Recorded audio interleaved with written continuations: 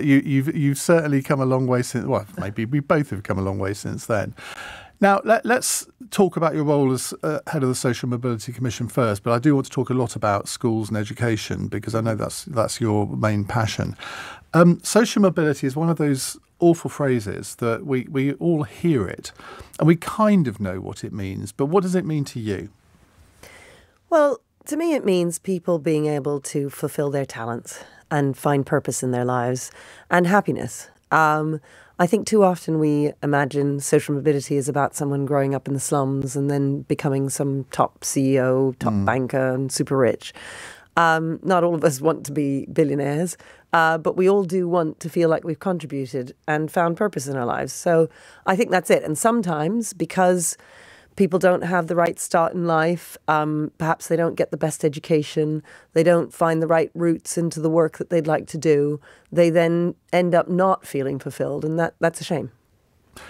Do you think that social mobility has gone backwards in recent years? No, it depends. I mean, the evidence, it shows a mixed picture. It depends on what you're looking at. And some evidence will say that it's improved and some evidence will say that it has declined. So it depends. Are you looking at income mobility? Are you looking at occupational mobility? But what's key is not so much where we are now. It's how do we make it better? Because it can always be better, can't it? And at the Commission, we're looking at three things, really. We're looking at families, we're looking at education, schools, and then routes into the workplace. What are the main barriers to social mobility at the moment? Well, it's interesting the way you put it, to say what the barriers are. Well, for example, if we were having this conversation 30 years ago, I would say that class was one of the main barriers to social mobility, that the circumstances that you were born into would have a massive effect on how you progressed in your life. Now, that's still the case in some ways, but you'd hope over the last 30 years that barrier had at least been diminished. Yeah, I wouldn't put it that way because it depends on, for instance, schools might be a barrier. And it might be a barrier more so for working class children because they might not be in areas where they're able to access a good or outstanding school.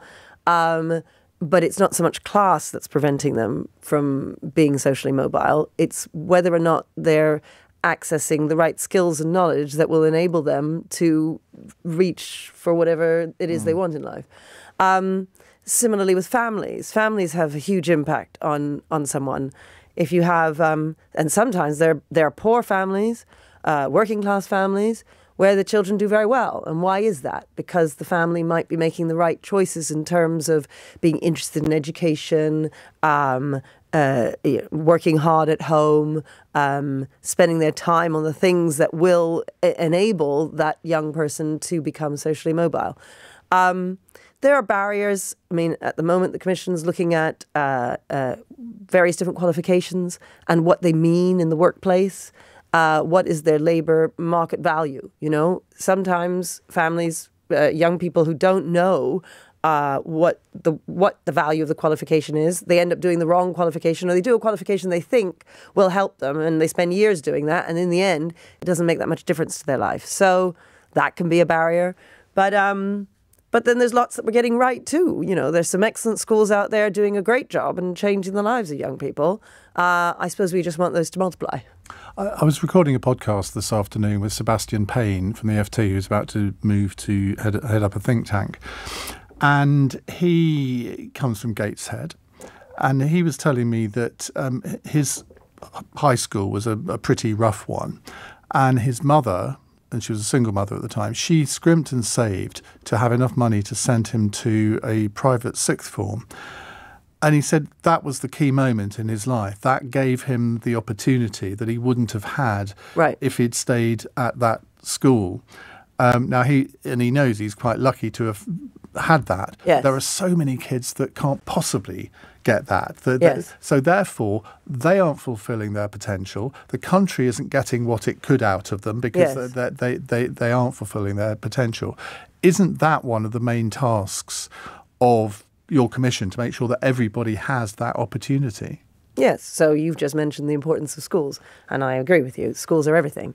Well, I say everything. Families and schools. Those are the two big levers that we can try and pull to help more children become socially mobile.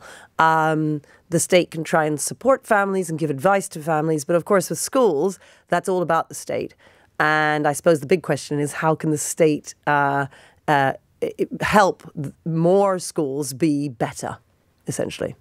But when you even mention the word family, that seems to trigger people nowadays. Yes, that's right. I mean, when I put on Twitter that you were coming on this programme today, I mean, you seem to have become quite a hate figure for some people. You're quite controversial, and I've never understood this, in that, to me, most of what I hear you say is just eminent common sense. That yes. if you have a stable family background, yes. with parents that instill values in you, you are more likely to succeed in life than if you don't. I don't understand why that's controversial. Well, I think people feel that you're then blaming the family, and what they'd rather you do is blame the government. And people like to blame the government because it's just faceless. Oh, it's a national pastime, but there's a lot of reasons to do that nowadays. But yes, perhaps. Although I would say that families have agency. People have agency. And for us to deny the fact that we have agency removes part of what it is to be human. And it also just removes... it's just insulting and patronizing to say that certain people don't have agency and what they need is to be looked after all the time by the state. We all need guidance and encouragement, of course, and the state can do more. But it is also the case, as you've just said, that in some families, your example there, where you get to a different school, a mum makes a real effort, a mum scrimps and saves and does extraordinary things for her child. That does happen, and it's something that we can all learn from. And for us to pretend that everyone's in the same boat, it's just, I don't think it's real. But people don't like that, Does it come back to sort of some sort of class warfare at the moment? You've got Labour saying that they want to charge VAT on school fees. Well, Seb Payne's mother would have had to pay an extra 20%, and maybe that would have been the straw that broke the camel's back, and then maybe Seb wouldn't have gone to that school and wouldn't have had the really successful career that he's had so far. Yeah, I'm on the fence about that policy with Labour. I don't really mind about private schools. I don't resent them. I don't mind them being there. I do think it's a bit of a red herring because only 7% of children go there. 93%, most of the country, are in state schools. So insisting on attacking the private schools, I don't think that's going to make state schools better. And that's my main focus, is how do we make state schools better? You can go after the private schools, fine. I suppose they'll say, well, give us more money. But then I think we go down the road of saying the only thing that matters is money. And of course, look, I'm a headmistress. I would love more money. Everybody wants more money. But I don't think that's the main thing that's going to make schools better. There is power in money. There is even more power in good ideas. And the power of bad ideas is huge.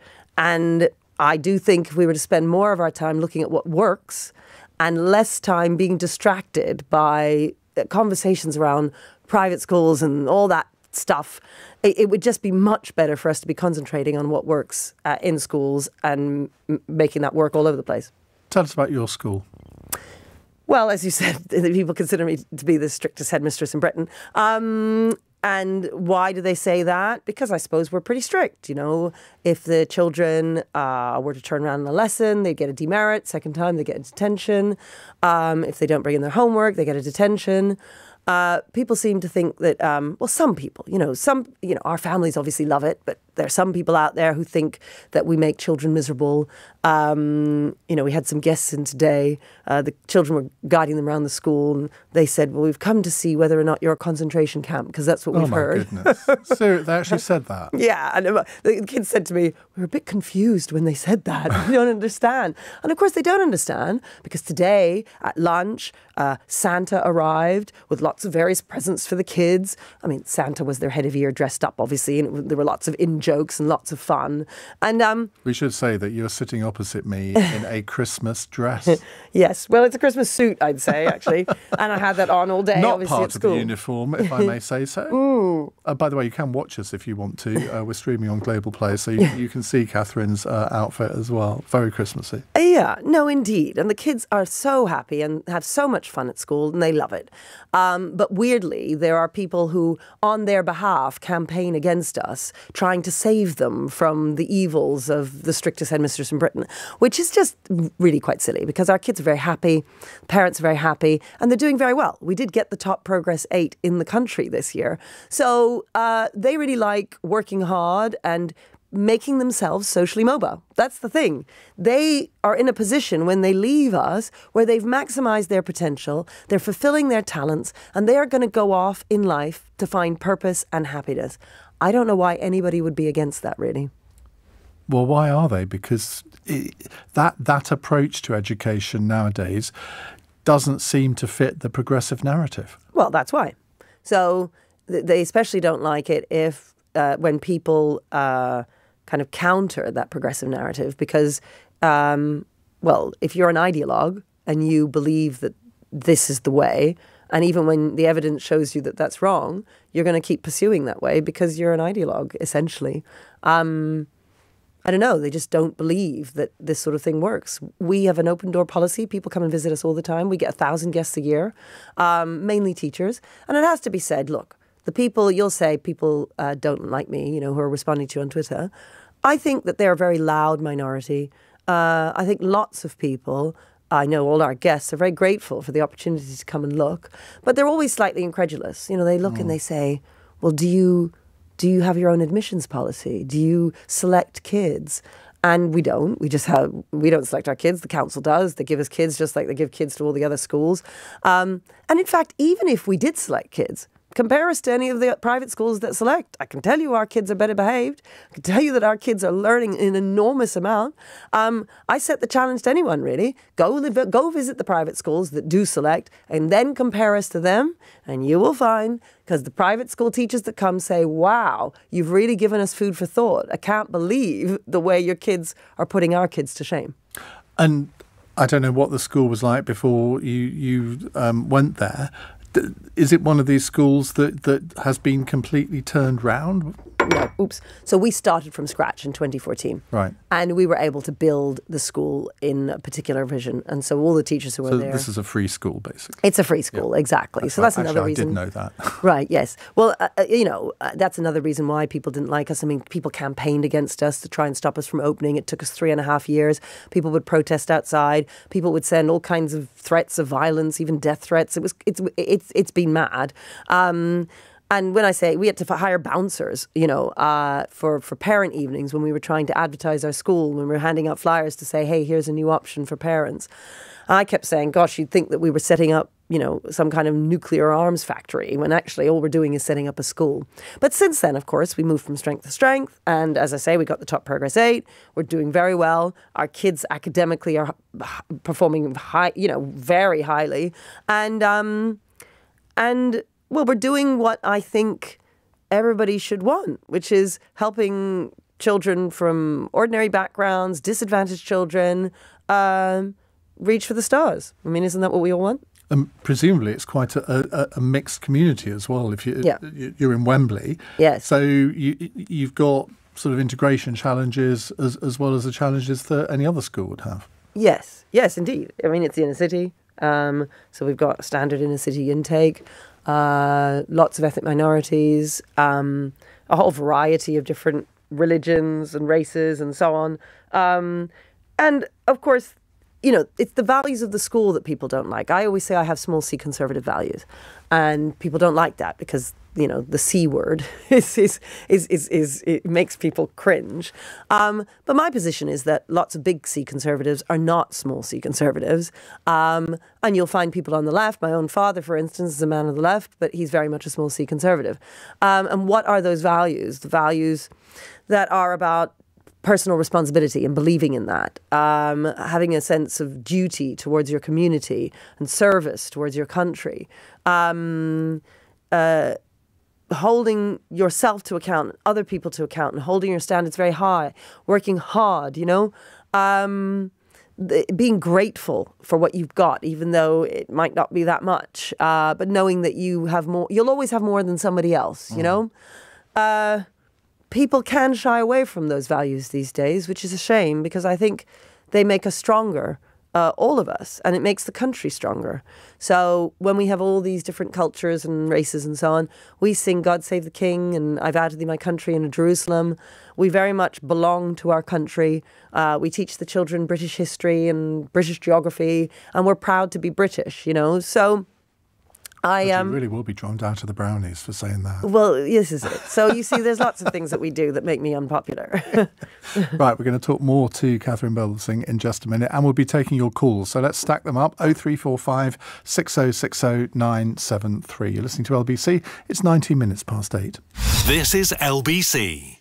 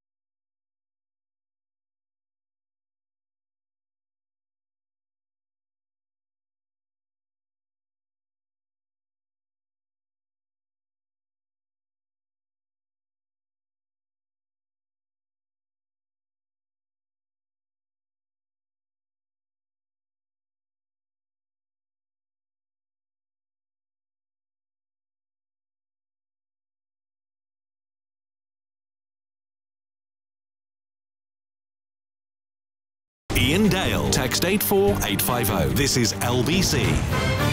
21 minutes past 8, 0345 6060 973 if you'd like to ask Katharine a question. I'm going to read out 2 paragraphs from your Wikipedia entry, which you might think is a rather dangerous thing to do, but I just think it's really interesting. It says, Birbalsingh was born in, shall I mention the year, 1973 in Auckland, New Zealand, the elder of 2 daughters of Frank Birbalsingh, an academic of Indo-Guyanese origin, and his wife Norma, a nurse from Jamaica.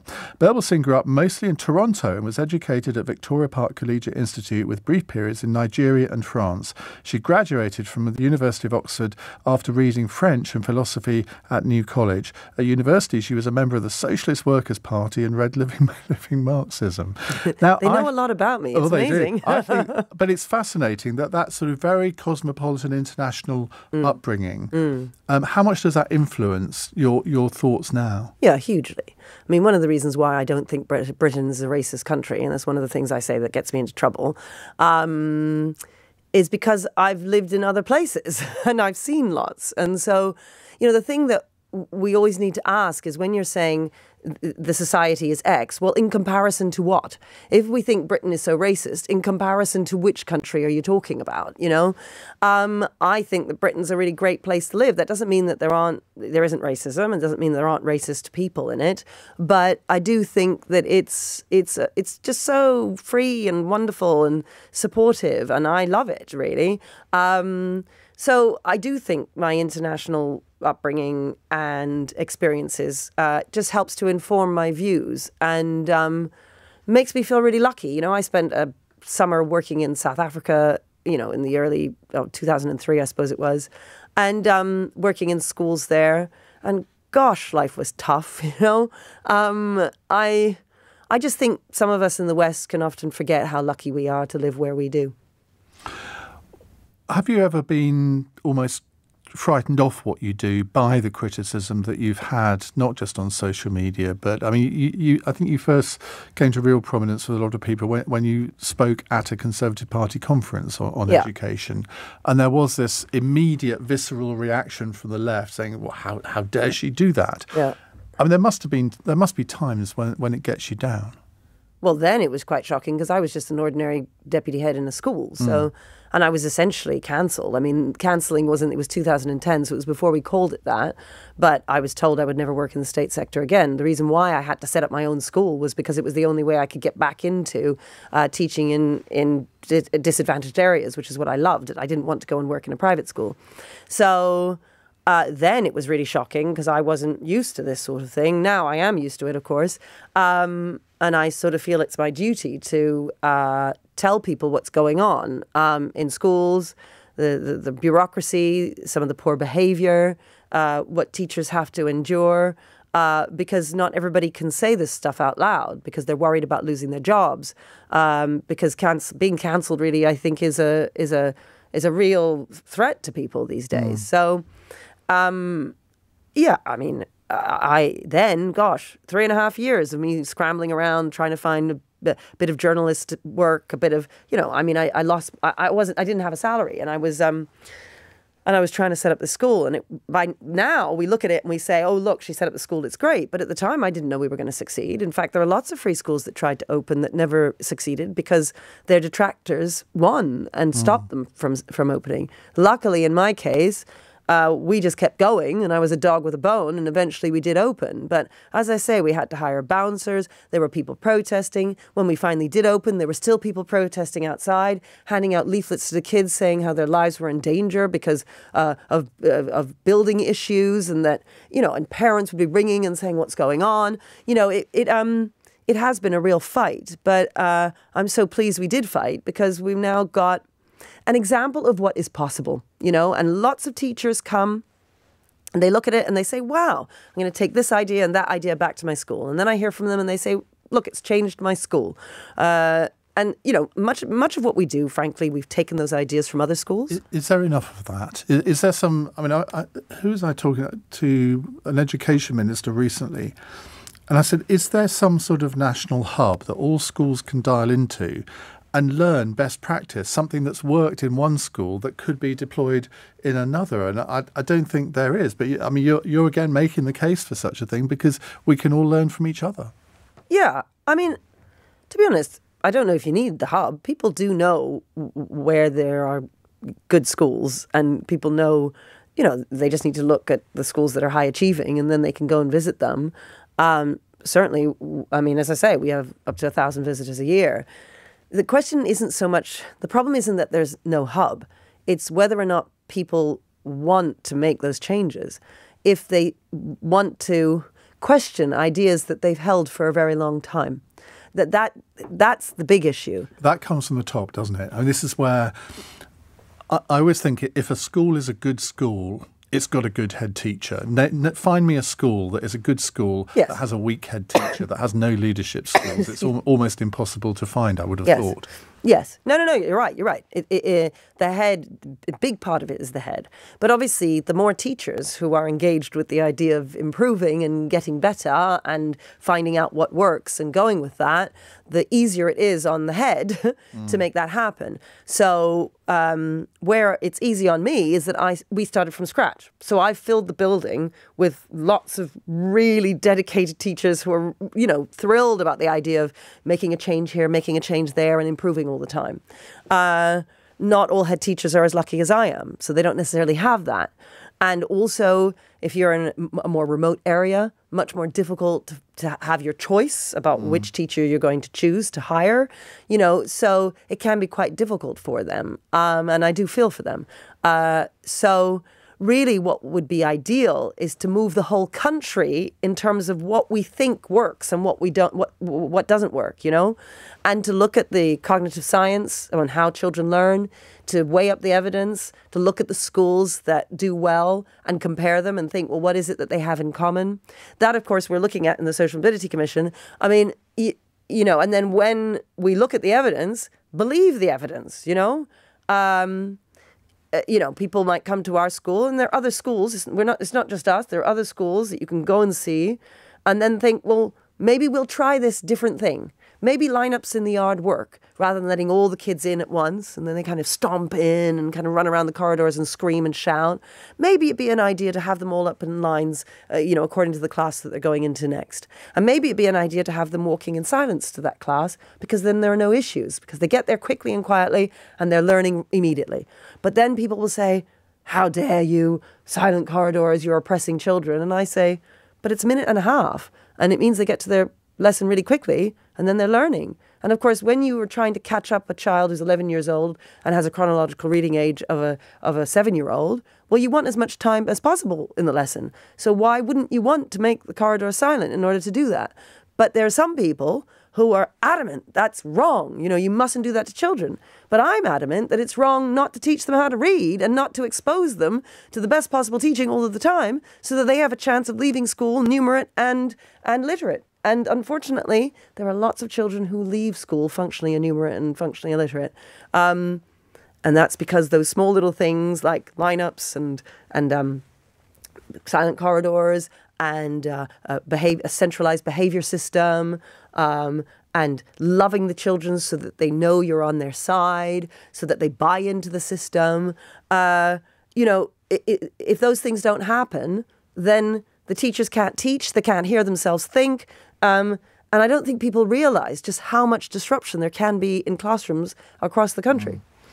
We will come to your calls in a moment with Katharine Birbalsingh, 0345 6060 973. So many things that we've talked about in the last half an hour that you must have a view on, that you might like to ask Katharine about, whether you're a parent, teacher, just an ordinary member of the public concerned about the state of our education system. And indeed, please do ask her about her role as chair of the Social Mobility Commission. You're listening to LBC. It's 8:30. Let's get the news headlines with Daryl Jackson. 3 boys of the same family have been named as 4 children who died after falling through the ice on a lake in the West Midlands.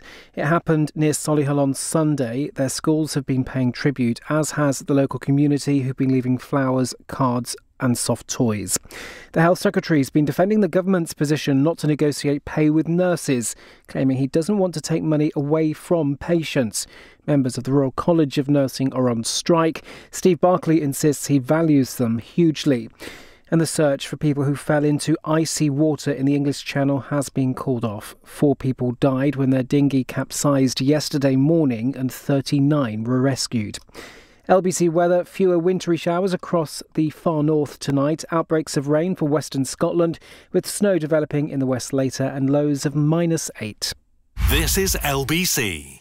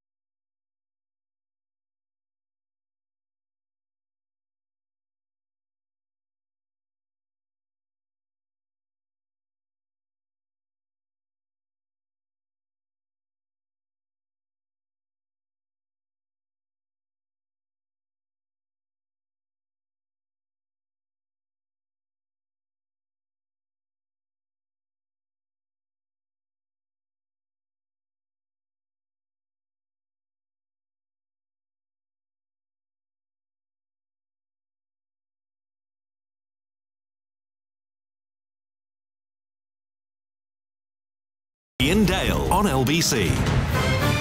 8:34 on LBC. Katharine Birbalsingh, the chair of the Social Mobility Commission, is with me. She's also a head teacher, as you've been hearing, of the Michaela Community School in Wembley. Toby is in Wokingham. Hello, Toby.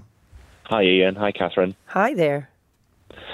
Thank you for taking my call. I just wanted to start by saying that your point around individual agency is really, really valid. It's fundamentally dehumanising to deny that people have individual agency.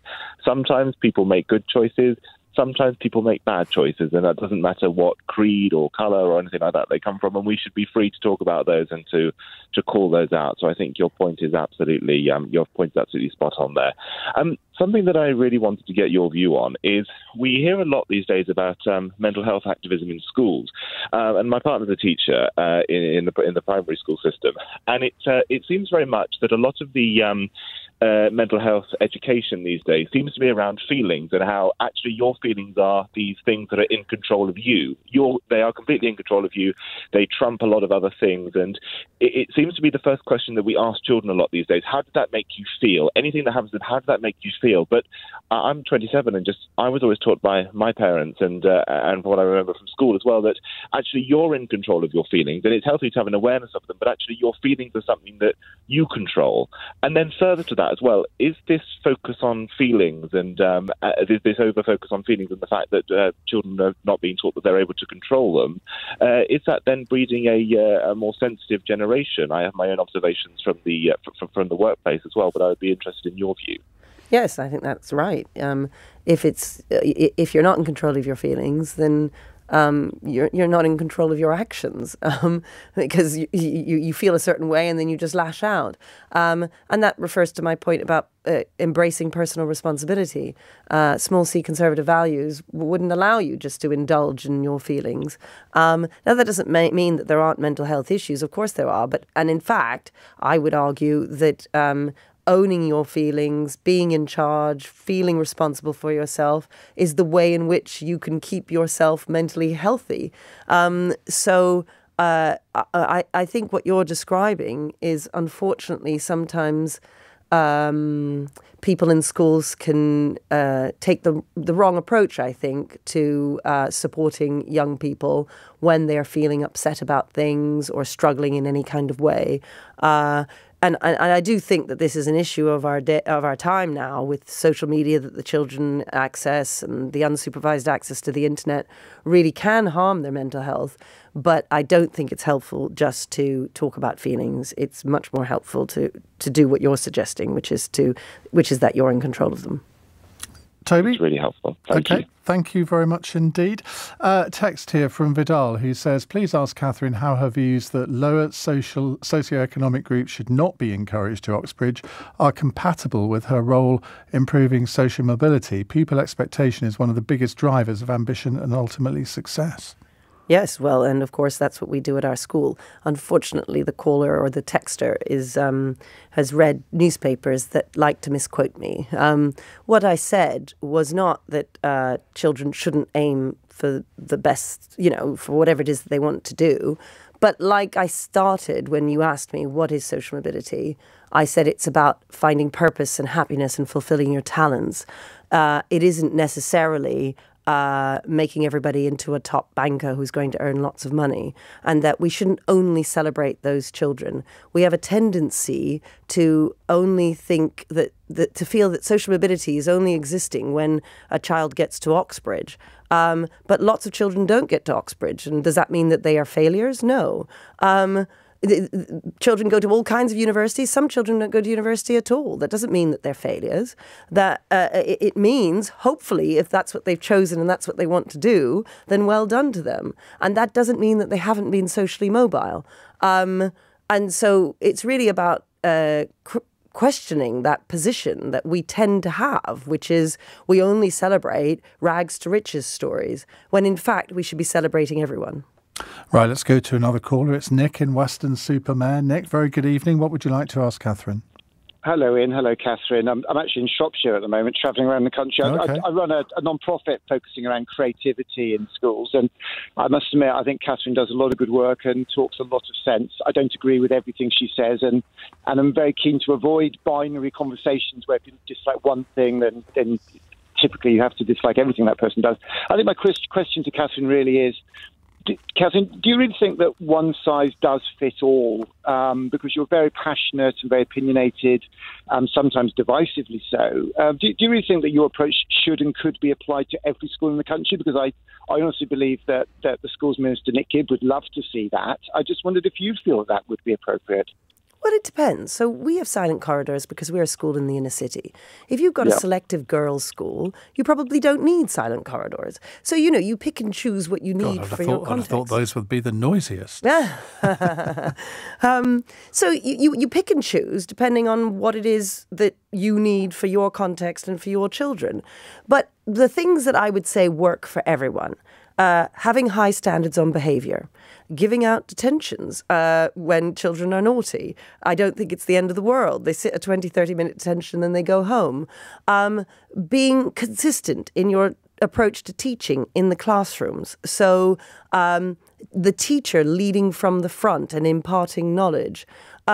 This is going to help children, whether they're black or white or from the north or from the south, or whether they're 18 or 5. It doesn't matter. Children are children. So yes, there are some things that I think should happen in all schools. It's sort of like a doctor, right? If you're doing heart surgery, there are some basics that all doctors are going to do. And no one would question the doctor for sort of doing the same thing that the other doctors are doing. And no one would say we need to have a variety of ways to do heart surgery. Now, there might be changes on the outskirts, and you make some changes, but generally speaking, the core of it will remain the same. I think the same thing goes for teaching. Nick? They're in a school that don't have a silent corridor policy. The school is vibrant, it's lively, the children have great personalities, their results are good. I personally wouldn't want my sons to go to your school, and that's no disrespect to you, because I know it's a very different setting and you do a great job for the young people in your care. But, do you really feel that it's right to criticise the practices of other teachers that are deeply held, that are highly effective, if not endorsed by the current government and the schools minister, Mr Gibb? Well, it depends on whether or not they're highly effective. So I think if you were to look at schools that are very successful and compare them, I think you'll find similar methods that are happening in those schools. Of course, quite happy for someone to say, go and take a look at this school that's the opposite, that doesn't do those things, and you'll see how effective it is. And I'd love to see their Progress 8, and I'd love to see their results, and I'd love to see their classes. I'm more than happy. What is this Progress 8 thing? Oh, Progress 8 just demonstrates the progress that children make from when they start at the secondary school and then when they finish. And so it demonstrates the progress that the children are making, as opposed to, well, we're just going to look at their attainment, because obviously, if you have a more selective intake, you might get higher attainment. That's not what's important. It's the progress. So I'm more than happy to go and see what they're talking about. When I visit successful schools, I see that they tend to have certain things in common. And what are those things? They have high standards for behaviour. They will have behaviour systems that work and that are consistent across the school. They'll have teachers leading from the front and imparting knowledge and making knowledge central to those classrooms. They will have certain values that they're teaching the children, like taking personal responsibility, making sure homework is complete. You'll find consistency in the teaching methods across the different classrooms. I'm more than happy to be proved wrong on this. Please invite me to the schools and I'll go and see where they're doing things in an opposite fashion. There's an invitation for you, Nick. Thank you very much for your call. Michael in Rains Park texts this. Is Katharine concerned about the worldview that students are coming out of school with? More and more history appears to be taught purely through the prism of race, sex, sexuality, etc. Have a Merry Christmas. You too, Michael. Yes, I am concerned. We teach British history. We teach British geography.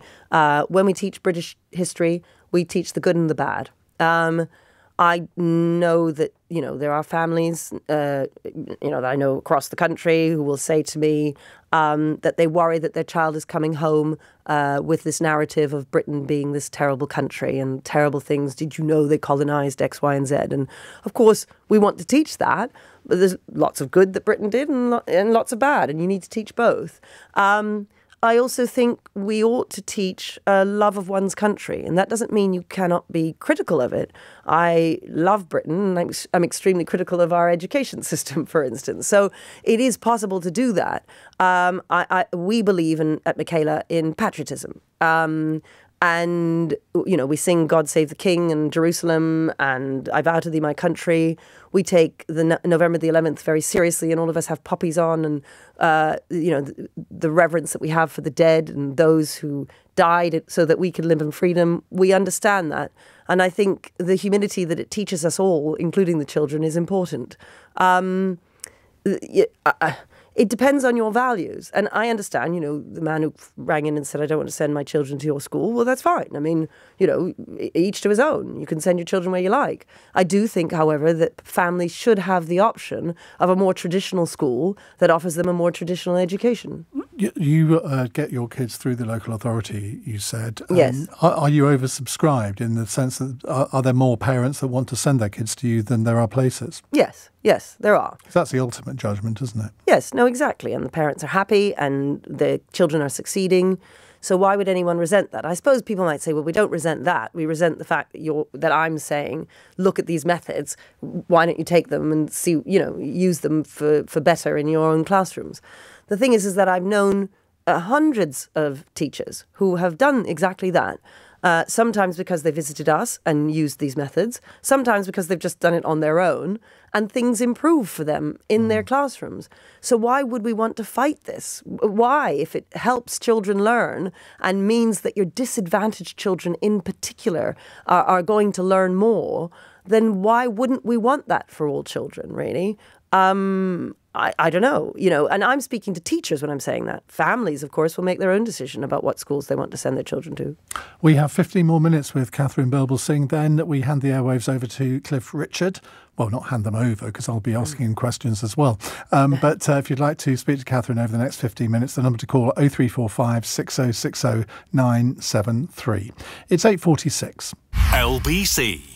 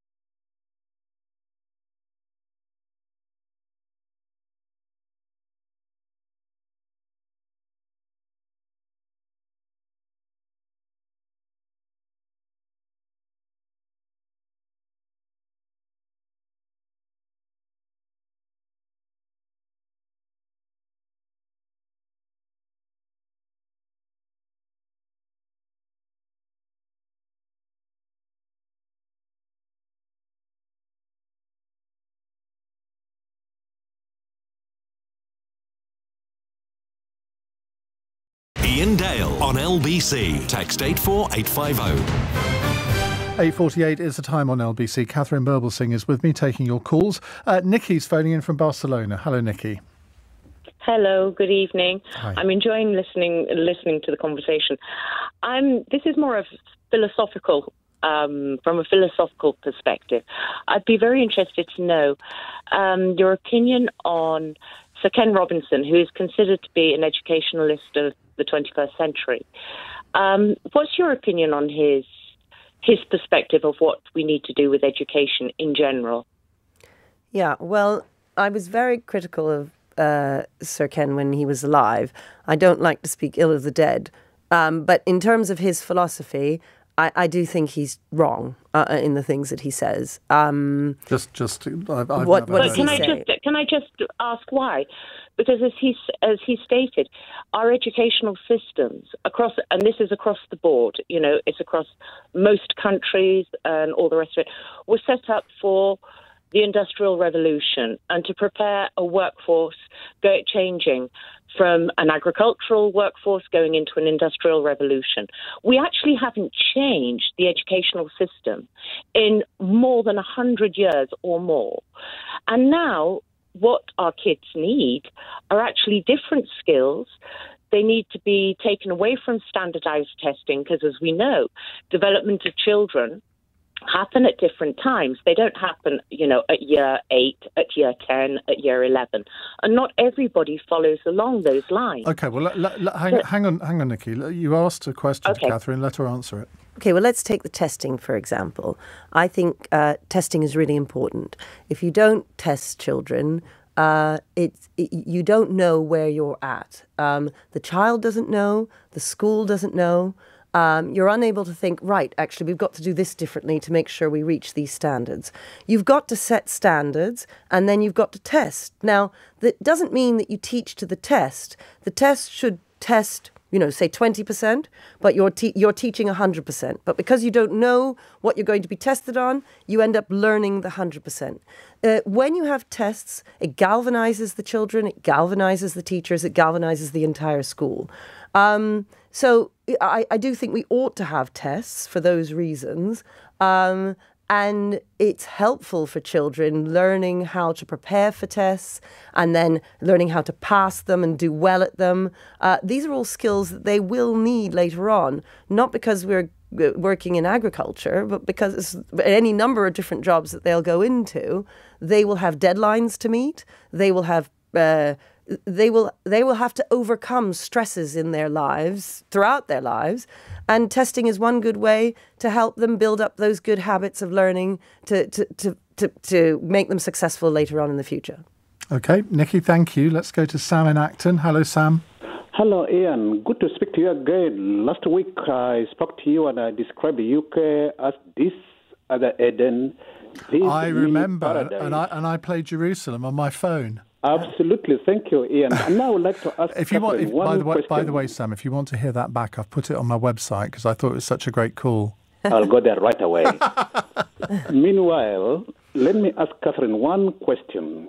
Before I do that, a word about my background. In my native Uganda, I was brought up not to speak to any teacher until asked to speak. As a result, I totally agree with Katharine on the non-negotiable need for discipline, hard work, and testing. However, there's a catch, Katharine.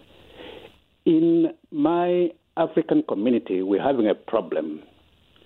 Our kids are claiming that we are pushing them towards courses like engineering, medicine, pharmacy, and law. And I believe that some of my Asian friends also have the same challenge. I know of a family or two whose child walked away from a medical school claiming that he was pushed there by his father. He didn't like the course. So the father wanted him to do law so as to be able to brag in future that my son is a doctor. That's not the reason. We Africans, and I think some Asians, want to give our kids the best opportunity for social mobility, which is in your area. Not to take too much time, Katharine, what advice would you give us Africans how to handle choosing careers for our children so that it's a win-win? The kids win, we also lead them in what we think is the right direction. That's a really interesting question, isn't it? Because I know my friend Aisha Hazarika, she always says that she's a great disappointment to her parents who are Asian because she didn't become a doctor or an accountant or a lawyer. Yet she's had a really successful career as a broadcaster. Well, and I would come back to my original point about social mobility. While I have huge admiration for parents who want the very best for their children, what they ought to try and remember is what they really want for their children is for them to be happy and to feel that they have purpose in their lives and that they're able to fulfill their talents. And not everyone wants to be a lawyer or a doctor or a dentist or an accountant. And fine if that's what your child wants to do. But if they want to do something else, support them in that endeavor. Because ultimately, if you moved halfway across the world in order to give your child a better life, you did so that your child would be happy. And if they end up going into a profession which makes them unhappy, that isn't really what you want for them. It isn't. And so what you need to do is just broaden your ideas about what that might be. And so it might fill you with fear, the idea that your child goes off to study history at university or French and Spanish or English. And you think, what are they going to do with an English degree? But they're going to enjoy that English degree, and then they'll find something that they love. You know, they will. You've just got to believe in that. It's what's so wonderful about being in a Western country like Britain. You know, there's so much opportunity, and there's so much available. And the idea of pursuing something that you can't stand, I always say, I don't work in my life. I don't, because I love my job. And that means I've never worked a single day in my whole life. And there's nothing better than never having to work. So, you know, you want your children to have that opportunity in life, really, to be because we spend so much of our time working, don't we? And to be in a job you hate, there's nothing worse. Sam, I'm not going to play Jerusalem this time, but another great call. Thank you very much. Let's go to Hawa in Willesden. Good evening. Hello. Hi, what would you like to ask? Hi, I just have a question about children who are fasting. Okay. Because at the school, children who are Muslim and they fast during Ramadan, they still have to sit in the same room with children who aren't fasting, and they have to sit on the table and serve them and have to sit there and watch them eat, which is very harsh. But the thing is, my children go to the school. I love the school. They teach them so well. I've noticed so many differences in my children's attitude towards their behavior. And it's 100%, 10 out of 10. I love it for them. I would always recommend it. It's just that one thing. I just think it's very harsh that if they're fasting, they have to sit on the table and watch others eat. Okay, Katharine? Yes, well, the thing is that one of the reasons why your children are so different and so well behaved and so engaged and so on is because of the lunch hour. The lunch hour is the beating heart of the school at Michaela. It isn't just about eating lunch. In fact, that's a side issue. It's about the conversation. It's about sitting at the tables and engaging with the other children. It's about the lunch leader, because we have a lunch leader who sets a topic of conversation, and they learn all kinds of soft skills. It really is the beating heart, as I say. And whenever guests come to the school, they always go into the lunch hall, because otherwise they wouldn't really see the school. And so all the wonderful things that you see in your children and the changes that make them so successful is in part due to the fact that they are in that lunch hall. So we wouldn't want to divide the children according to race and religion, because that's just too divisive. We want us all together. We not only belong to our country, we belong to our school, we belong to our year group, and we belong to our form class. And all of that sense of belonging gives our children, it makes them more self-reliant, it makes them more resilient and ambitious. And your children would lose out if they weren't able to do that. And you just need to sort of trust me on this. We know what we're doing. And while have you had any pushback from Muslim parents? Well, once in a while. Clearly Hawa is not happy. Once in a while, but they tend to be fine with it. I mean, and that's because they understand what I'm saying here, just how important it is. And they love the school. And, you know, my thing is, you know, if there's one thing that bothers you about the school and that's it, you're doing pretty well. OK, Hawa, thank you very much for that. Let's move on to Ed for a final question from East Grinstead. Hello, Ed. Hello there, how you doing? Fine, thank you. What would you like to ask? Well, really, it was more curiosity. I've spoken to you before, Ian, about various political things. You probably won't remember, but anyway. I remember every call, Ed. particularly yours. You do not. Liar, pants on fire. But Catherine's really taken my ear with education stuff. And I just wanted to ask her, is that I have 2 kids, and I want to try and gauge her influence on it, because in this country, I think we're offset on kids that are, say, artistically English-minded, with the sense that I have a boy who's going to be an engineer or a scientist. I swear to God, he loves Lego. He loves anything to do with science, space, everything else. Whereas my daughter, she does the aptitude test in maths, and she always performs well, but she doesn't necessarily put herself to the top of the class, even though the teachers say she just aces it. It's almost like it's non-effort to her. So I suppose my question is, and I've seen what she's trying to do, and would she be interested in trying to reform education, probably not under this government, but so that kids are honed in the skills that they have and that is natural to them? Okay. Because, as I said, my son is 10. He is a natural-born maths enthusiast, whereas my daughter is complete polar opposite of that. Ed, thanks for the question. Catherine? Yes, although the thing is that when you're at secondary school, you need to be good at everything, really. And when I say good at everything, you need to try and get better at maths, try and get better at history and so on. And then you reach a certain standard by the time you're 16. And then after that, you can specialise in the things that you love. So your son will probably end up specialising in engineering or maths later, and your daughter will specialise in something else. But it's good for both of them to reach certain basic level by the time they reach 16. Katharine, thank you very much indeed. It's been a great hour. I think people have really enjoyed listening to you, even if they've disagreed with you on a lot of things, which of course will happen. Thank you very much indeed. Well, coming up in the next hour, we'll be talking to Sir Cliff Richard. He's got a new Christmas album out. It's called Christmas with Cliff. We're going to be talking a little bit about that, but so much more to talk to him about as well. It's my final programme of the year today, so I wanted to finish on a high note, and he's one of my heroes. I tried not to be a fanboy. You've got an hour to discuss